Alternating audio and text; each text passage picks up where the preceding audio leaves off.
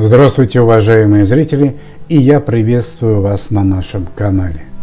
Просим оценить видео лайком и подпиской на канал. Обязательно нажмите на колокольчик и выберите все уведомления, чтобы не пропустить новые видео. И у меня сегодня для вас самые последние новости об актрисе Анастасии Заворотнюк.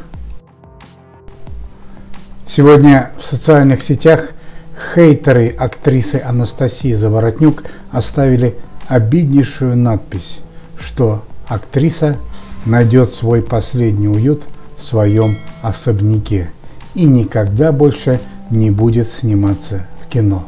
Но врачи и родные Анастасии заверяют поклонников и фанатов в обратном. Они утверждают, что лечение актрисы идет полным ходом и даже идет процесс ремиссии. Средства массовой информации задали вопрос дочери Анастасии Заворотнюк, почему не было разрешения для снятия документального фильма об актрисе. Анна Заворотнюк ответила, что ее мама сейчас не в той форме, чтобы позировать корреспондентам, и она полностью права.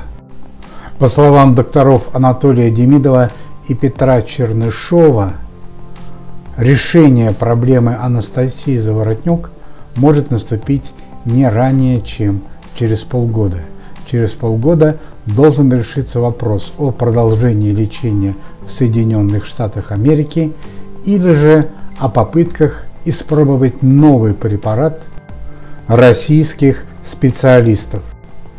Также Аня Заворотнюк рассказала, как проходит режим дня ее мамы Анастасии. Анастасия встает рано, примерно 8:30, но обязательно отдыхает днем часа полтора. Засыпает она тоже достаточно рано, не позже 22 часов. Анастасия Заворотнюк боится увидеть себя в зеркало, поэтому родные не дают ей этот предмет обихода. Также Аня Заворотнюк подчеркнула, что мама втайне мечтает продолжить сниматься в кино и часто вспоминает своих коллег по актерскому цеху. Также Анна Заворотнюк поблагодарила Стаса Михайлова, который ежемесячно оказывает материальную помощь Анастасии Заворотнюк.